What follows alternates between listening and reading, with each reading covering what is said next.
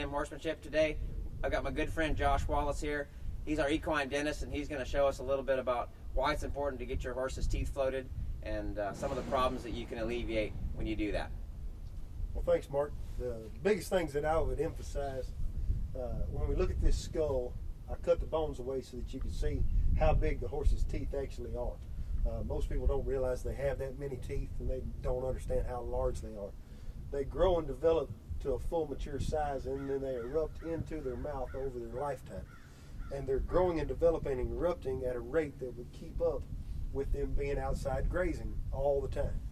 Obviously, we bring them into our environment, they're not going to graze all the time, so we have to balance their mouth for them at least once a year. Most performance horses, we're doing them every 6 months, especially when they're in training or being, used for competition, stuff like that.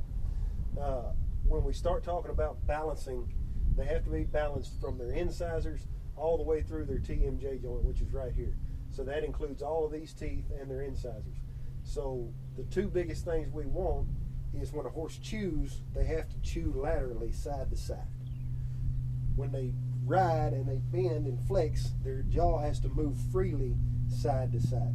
So they have to have good lateral movement of their jaw. And when they raise and lower their head, their jaw slides front to back. So as they raise their head, it slides back. When they drop their nose down, it slides forward.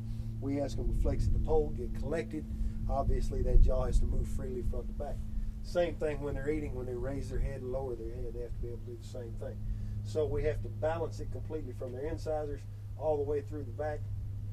I don't know if you can see it on the video, but this little bitty tooth right here in the front, that's a wolf tooth. We always extract those. That's something that has to come out. It'll cause nothing but problems when you ride your horse. So we always want to take that part out too. And at least once a year, preferably twice a year, get them checked by somebody qualified that really knows how to balance everything through the whole mouth. Thanks, Josh. It's we've seen a big change when before, they weren't really that bad before. They're right around okay, but boy, you get their teeth done, and man, they just get a little bit softer, a little bit nicer. They're just a little bit more comfortable. Right. Yeah, that's the deal. Right. They've got to be comfortable. They've got to be comfortable doing their job. Yeah.